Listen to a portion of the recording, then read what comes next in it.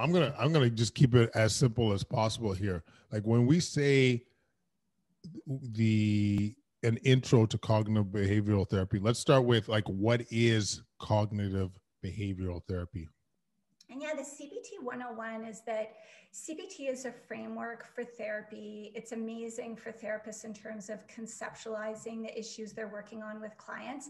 And if I had to say it in a couple of sentences, it's basically that we're looking at the connection between people's thoughts, which affect their moods, which affect their behavior, physical symptoms, all happening within the context of one's environment.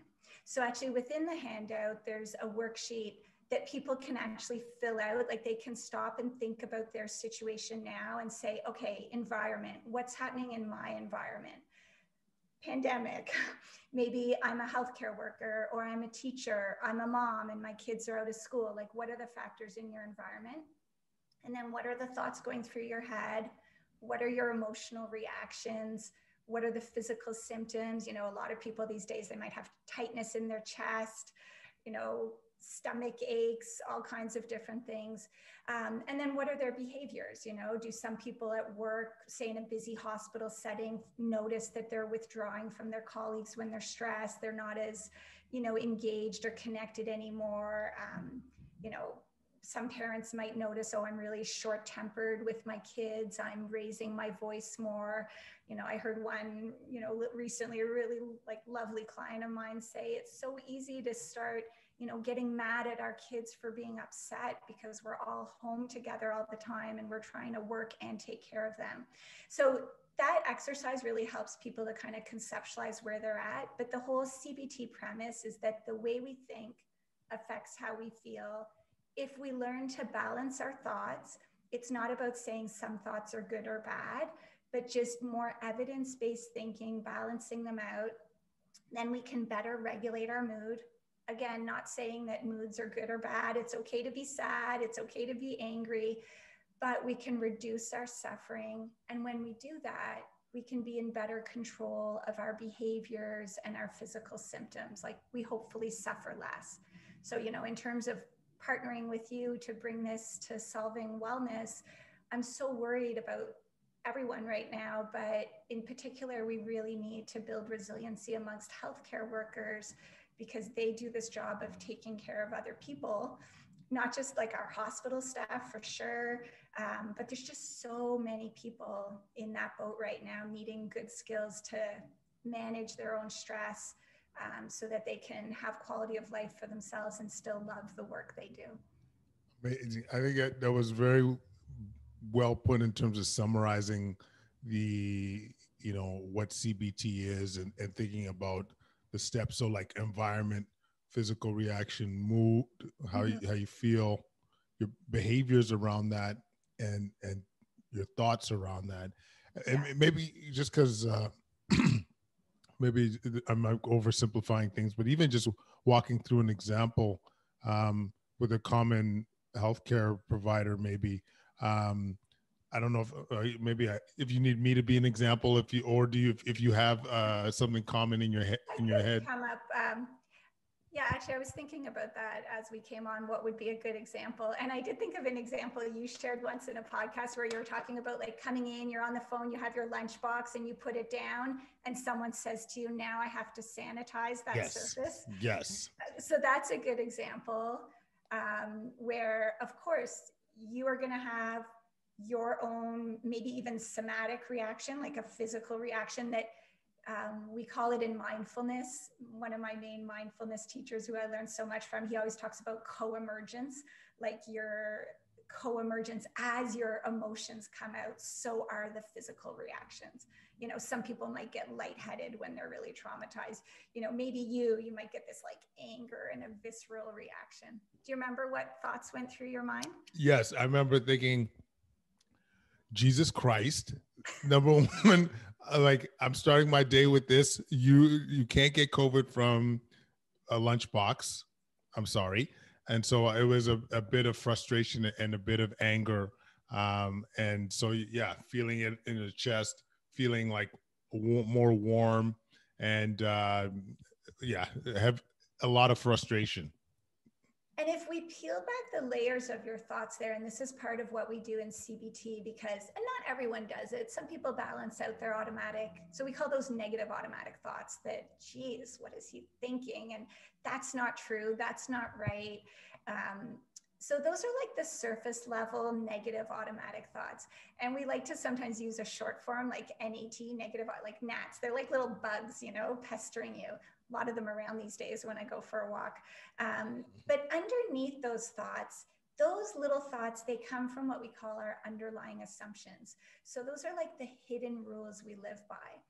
And they're often in the form of if then. So for example, someone who has a thought like, if people don't understand how we actually get COVID, then life is never going to go back to normal. Not speaking for you, but say you had a thought like that. You could see where that would lead to like, oh my God, like, no, my lunchbox is not going to give you COVID. But we have all kinds of underlying assumptions about ourselves, about other people, about the world.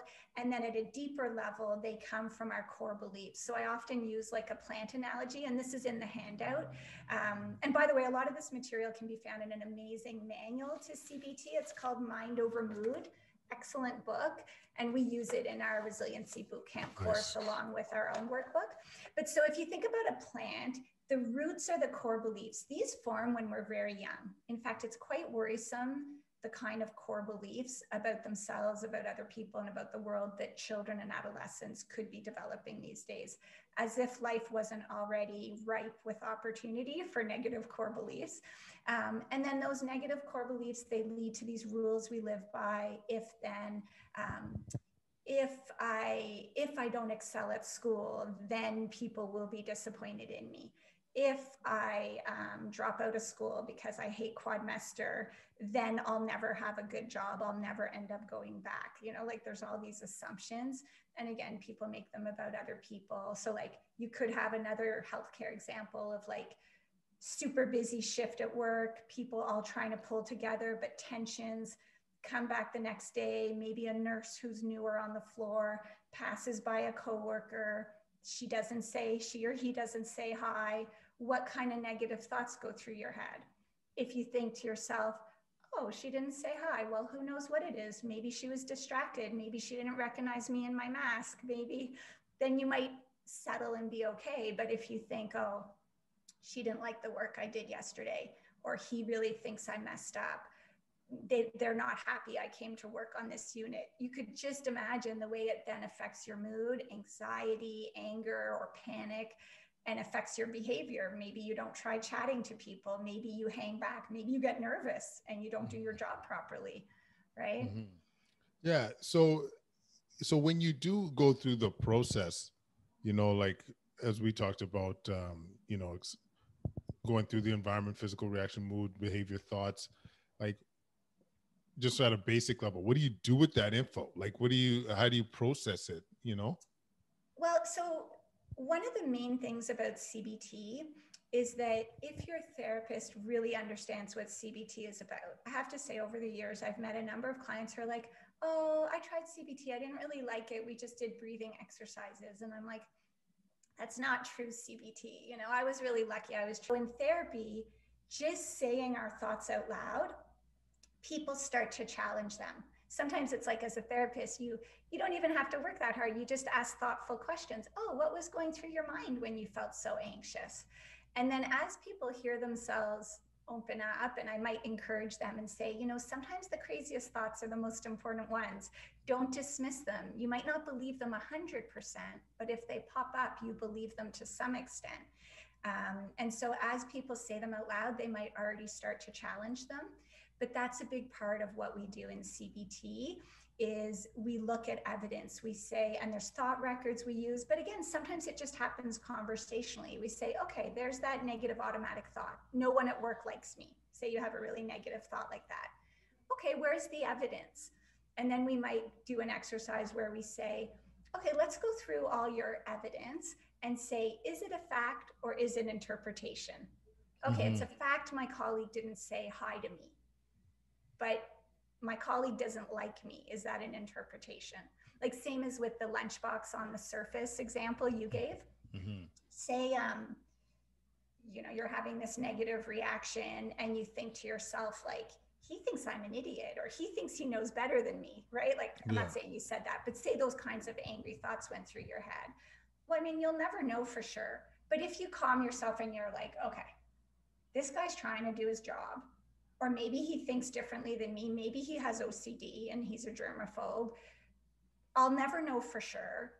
But if I consider these alternative possibilities, my mood probably settles down.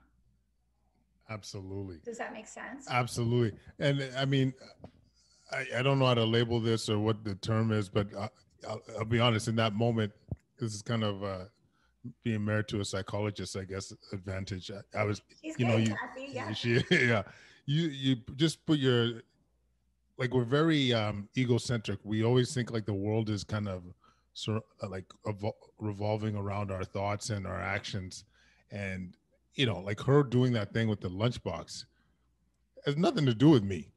That's right. That's just, you know what I mean. And you're right. Like, a part of the anger is you're going to personalize something to a certain degree, but once you start being a little bit step outside of ourselves and really ask yourself, is this an interpretation or a true, like, or an action there? And so I think this is fantastic.